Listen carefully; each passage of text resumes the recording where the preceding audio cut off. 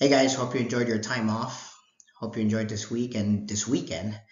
This was a special weekend. It was Rosh Hashanah, which is the Feast of Trumpets in Leviticus chapter 23. It's a day where God commanded to blow the trumpet. Every year on this day, God said to blow a trumpet. He didn't give a reason why to blow the trumpet. He just commanded to do it. I think it might have something to do with the rapture or the Lord's return in the future. So we'll talk about that in our next class when we start talking about the rapture. So happy Rosh Hashanah. This week we're going to talk about the messages to the churches found in Revelation chapter 2. What has happened so far, just to bring you back to speed. It's sometime around the year 70 to 90 AD, about 40 to 60 years after Jesus' death and resurrection. All the apostles have been killed for their faith by this time, except one, the apostle John, who wrote the book of Revelation. They attempted to kill John. They attempted to poison him, but that failed. Though they forced him to drink a bottle of poison, John did not die. So rumors started spreading throughout the churches and throughout the Roman Empire that the apostle John may be immortal and could not be killed. So it was even enough that the Romans got scared of him, and so they exiled him to the island of Patmos, which was a deserted island off the coast of Turkey. It was while John was on Patmos that he saw a vision of Jesus.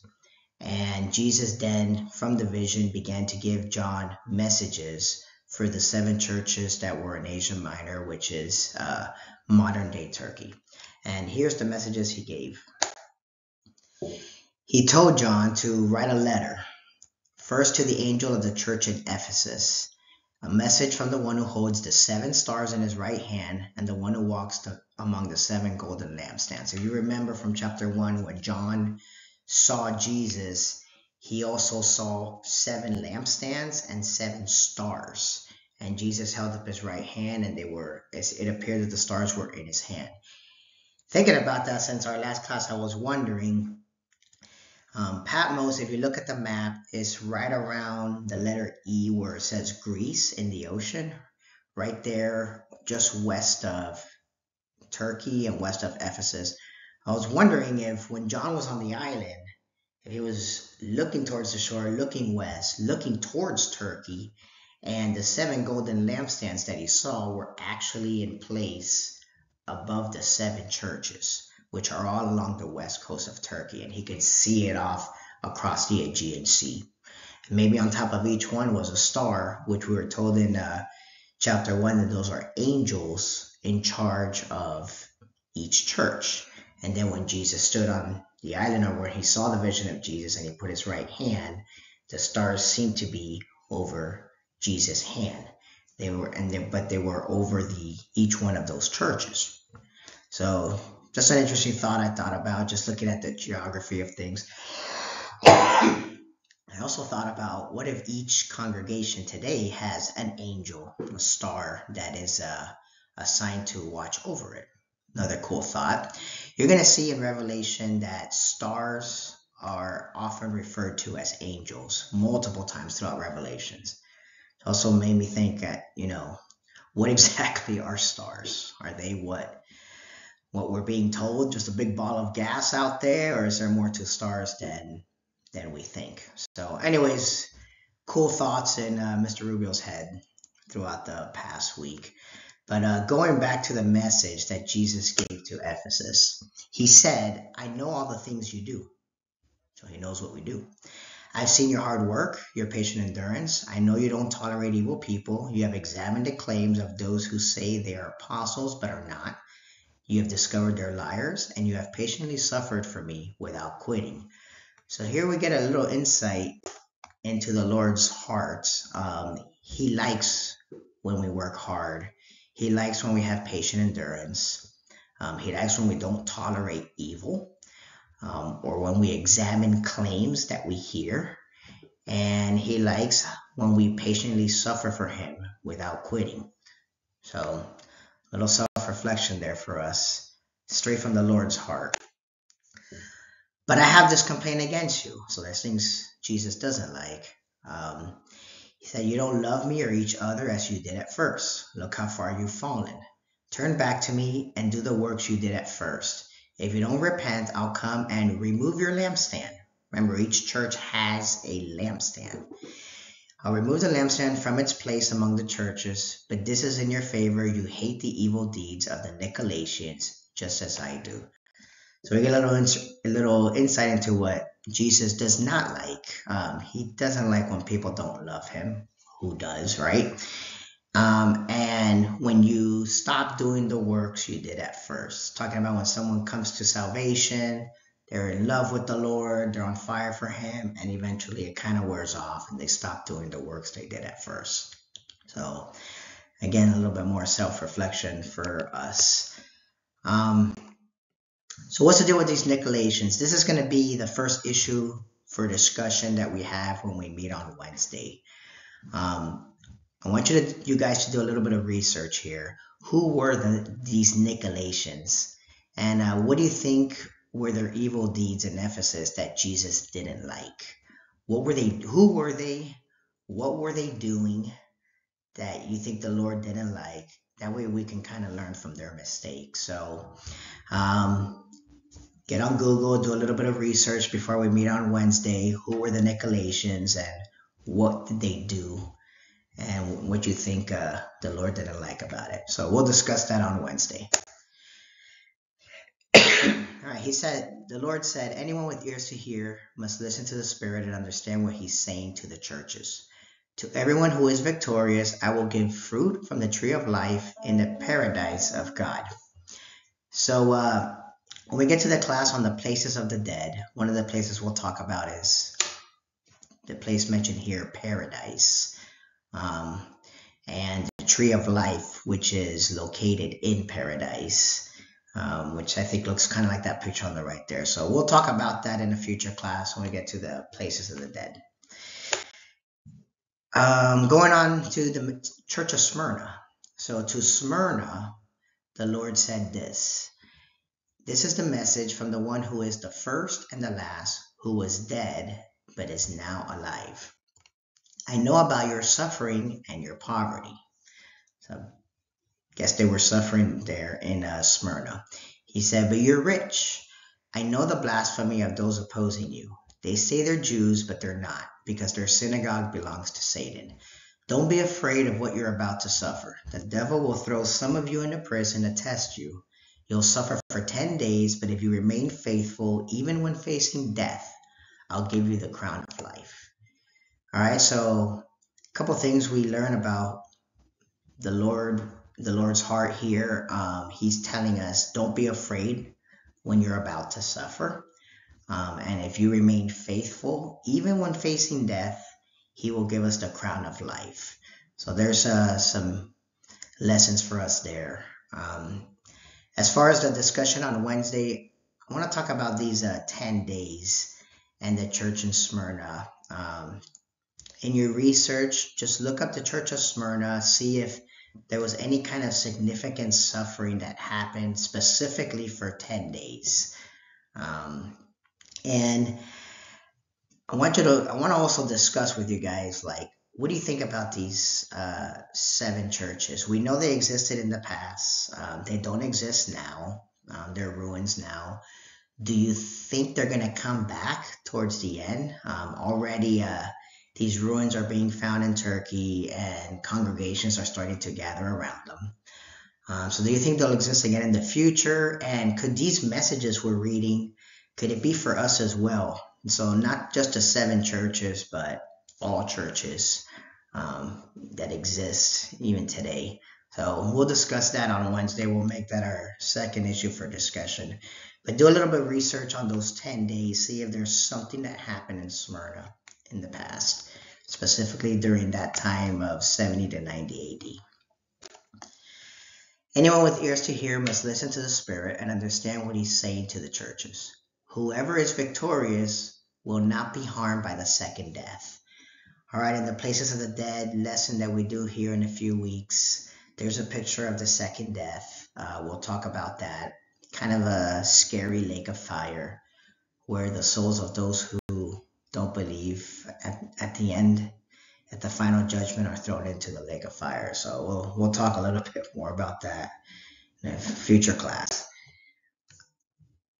All right, to Pergamum. Write this letter to the angel of the church in Pergamum. This is the message from the one with the sharp two-edged sword. Remember, John said it looked like he had a two-edged sword coming out of his mouth when he saw Jesus. The Lord said to Pergamum, I know you live in the city where Satan has his throne. That's interesting. Yet you've remained loyal to me. You refused to deny me even when Antipas, my faithful witness, was martyred among you there in Satan's city. Okay, so a couple things here that Jesus likes. He likes for us to remain loyal to him and also to refuse to deny him. He doesn't like being denied, regardless of the situation you're in. Do not deny the Lord. As far as discussion, you guessed it, Satan's throne in Pergamum. So go ahead and research this as well. Do a Google search on Satan's throne in Pergamum, or the seat of Satan in Pergamum. And what I want to discuss Wednesday is, do you guys think Satan literally had a throne there? Like, was Satan, the fallen angel, present in Pergamum in this throne that he had there, this temple he had there? Or was it metaphorical? Is Satan enthroned somewhere today? We know he's not everywhere. He can only be in one place at one time. Where is he? And where is he ruling from? So we'll go ahead and discuss that on Wednesday. But go ahead and Google Satan's throne in Pergamum, or the seat of Satan in Pergamum. You're going to, very interesting what you're going to find. We'll talk about it Wednesday. Okay, but I have a few complaints against you. So a couple things Jesus doesn't like here. He says, you tolerate some among you whose teaching is like that of Balaam, who showed Balak how to trip up the people of Israel. If you guys remember from the Old Testament, the book of Numbers, Balaam was a wizard, actually. He was a known wizard that was hired by a king named Balak to cast a spell and curse the people of Israel. Balaam, however, had the ability to communicate with God, and he was told, or God told him, do not curse those people, Israel. Those are my people. And so mighty wizard Balaam would not dare go against God. He was scared, so he would not curse the people of Israel, no matter how many times Balak asked him. However, he eventually convinced Balak a way of tripping up the people of Israel by having girls and women go into their camp and causing the boys and the men of Israel to disobey God by mixing with another people group outside of Israel. So that whole story is in the book of Numbers in the Old Testament. Awesome, interesting story. There's even a time where Balaam's donkey starts to talk because God opens his voice so that the donkey himself can give Balaam a message from God saying stop. So highly recommend you guys find that in the book of Numbers. A pretty cool story. It's about, 4 or 5 chapters long in there, somewhere in the middle of it. Anyway, so yeah, what Balaam taught them was to sin by eating food offered to idols and commit sexual sin, as I mentioned. In a similar way, you have some Nicolaitans among you who follow the same teaching. So there's a little bit of an answer to your Nicolaitans research, some of the things they were doing. Jesus tells this church, repent of your sin, or I will come to you suddenly and fight against them with the sword of my mouth. All right, so things Jesus does not like.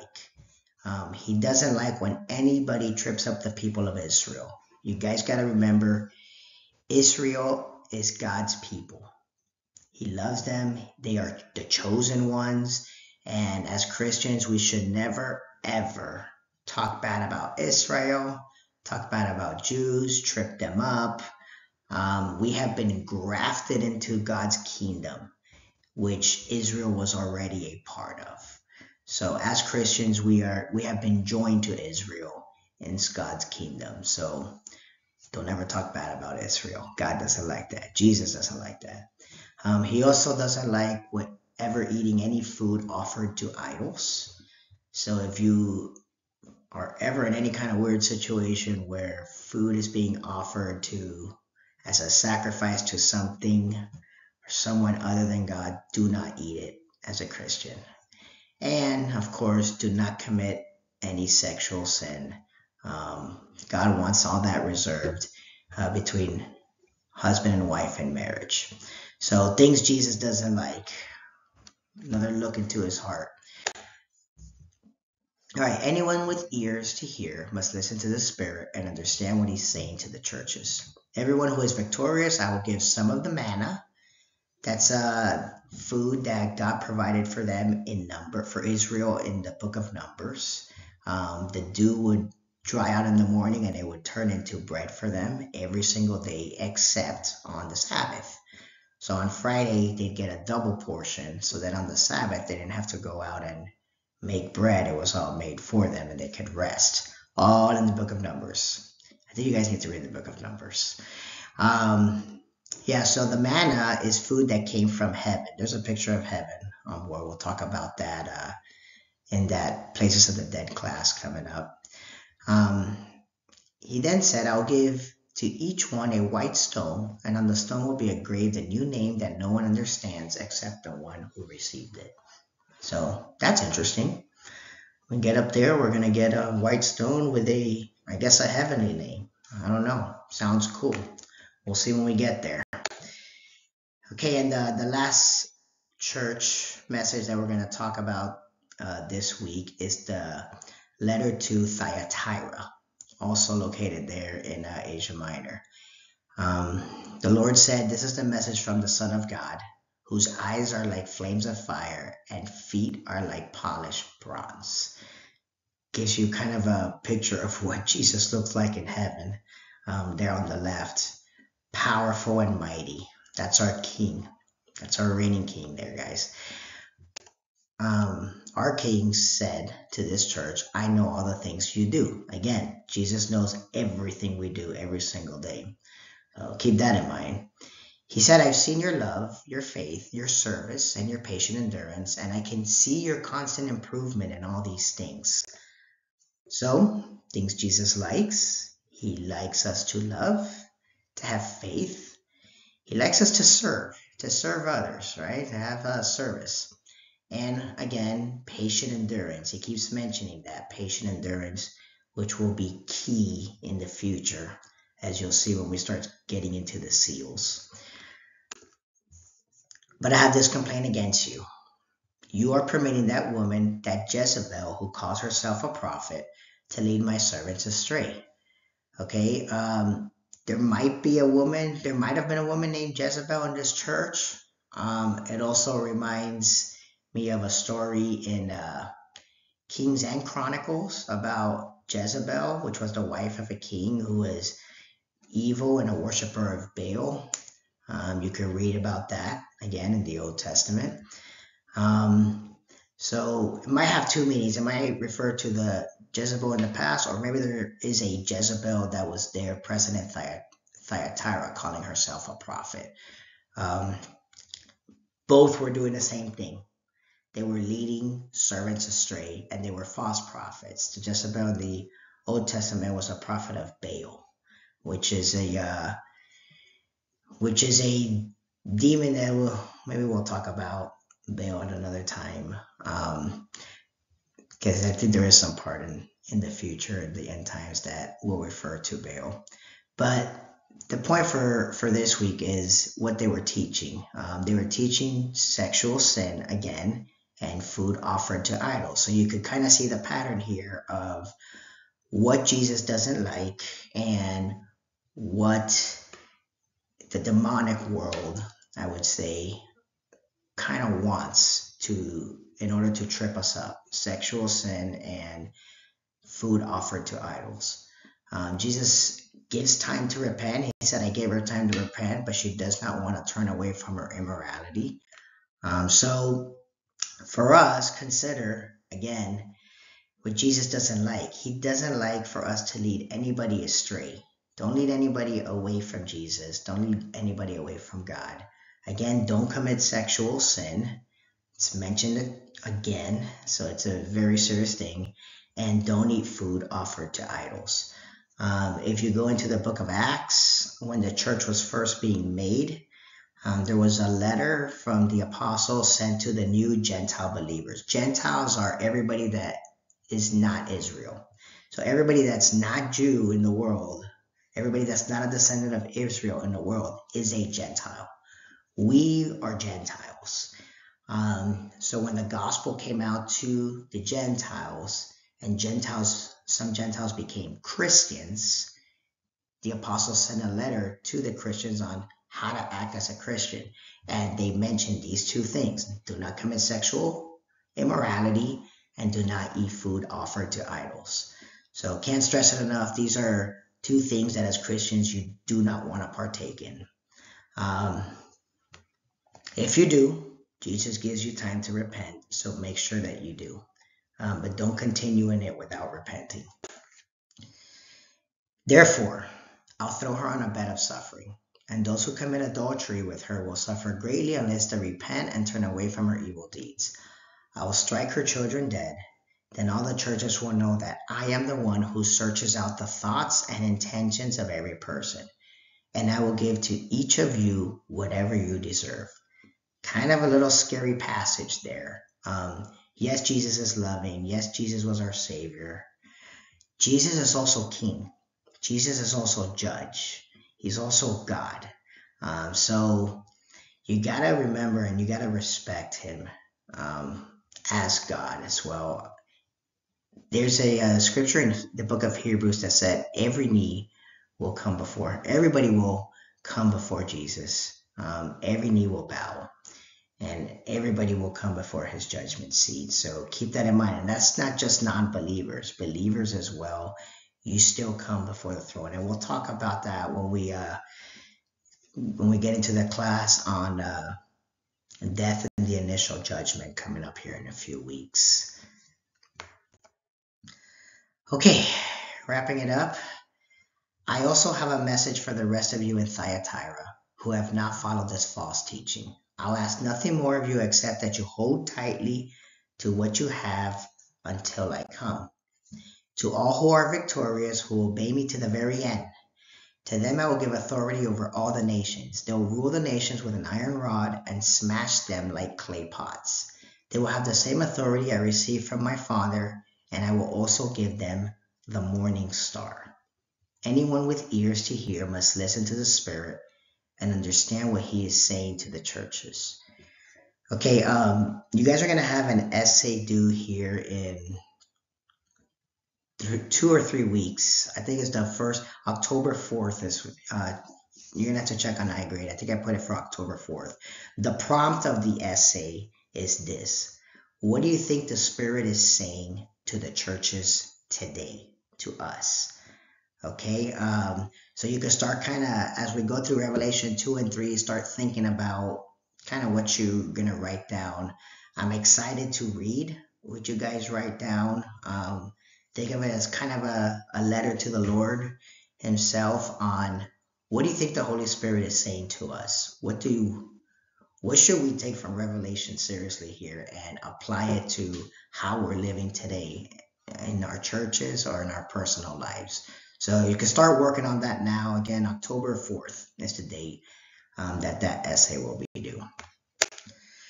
Okay, that is the lecture for lesson 2, the message to the 7 churches, part 1. We will discuss this on Wednesday, the 20th. Before that, go ahead and research those things on the Nicolaitans, the Satan's seed in Pergamum, the suffering for 10 days that happened in Smyrna. You know, to start researching that stuff and come on the 20th ready to discuss. Look forward to seeing you guys and talking with you guys. See you then. God bless.